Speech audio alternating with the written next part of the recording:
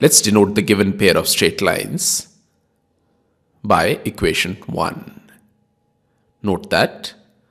these lines pass through the origin.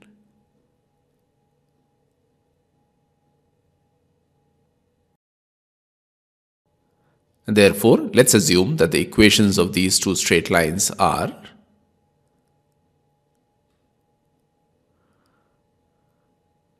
y is equal to m1x and y is equal to m2x. Therefore, the joint equation of this pair of straight lines is y minus m1x times y minus m2x is equal to 0. This can be written as y square minus in brackets m1 plus m2 times xy plus m1 m2 times x square is equal to 0. Let's denote this by equation 2. Now both equations 1 and 2 represent the same pair of straight lines. Therefore, the ratio of the coefficients of y square in the two equations, that is 1 upon b, is equal to the ratio of the coefficients of xy, that is minus of m1 plus m2 upon 2h, is equal to the ratio of the coefficients of x square, that is m1 m2 upon a. Therefore, m1 plus m2 is equal to minus 2h upon b, and m1 times m2 is equal to a upon b. Now the length of the perpendicular from the point x dash y dash onto the line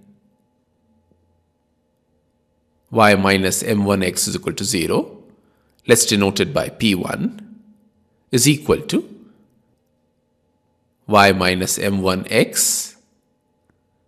where x is equal to x dash and y is equal to y dash, divided by the square root of the sum of the squares of the coefficients of x and y in the equation of the line y minus m1x is equal to 0. Therefore, p1 is equal to y dash minus m1 times x dash divided by the square root of 1 plus m1 square. Similarly, the perpendicular distance p2 from the point x dash y dash onto the line y minus m2x is equal to 0 can be written as y dash minus m2 times x dash divided by the square root of 1 plus m2 square. Taking the product of p1 and p2, we get y dash minus m1 x dash upon square root of 1 plus m1 square times y dash minus m2 x dash divided by square root of 1 plus m2 square,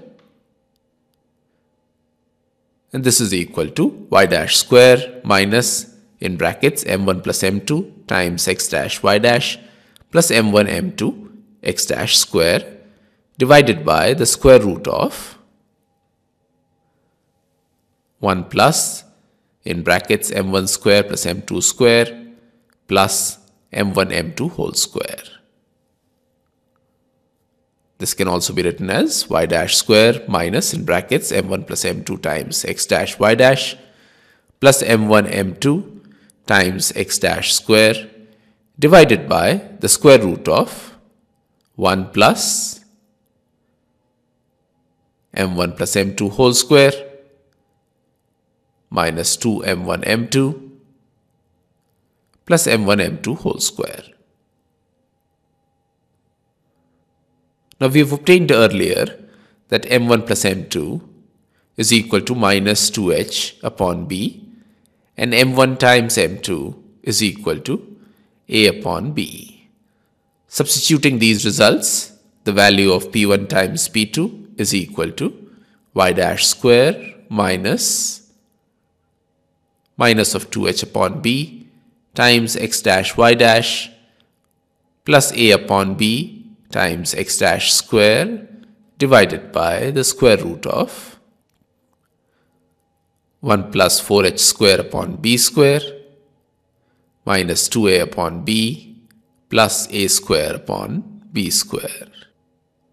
Now this can be written as 1 upon b times, in brackets, by dash square plus 2h times x dash y dash plus a times x dash square divided by square root of b square plus 4h square minus 2ab plus a square divided by b square.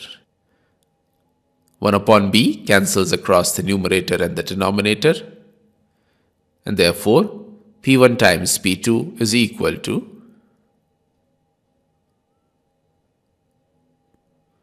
ax dash square plus 2h times x dash y dash plus b times y dash square divided by the square root of a square minus 2ab plus b square plus 4h square, and this can also be written as ax dash square plus 2h times x dash y dash plus b times y dash square divided by the square root of a minus b whole square plus 4h square, and this is the required result.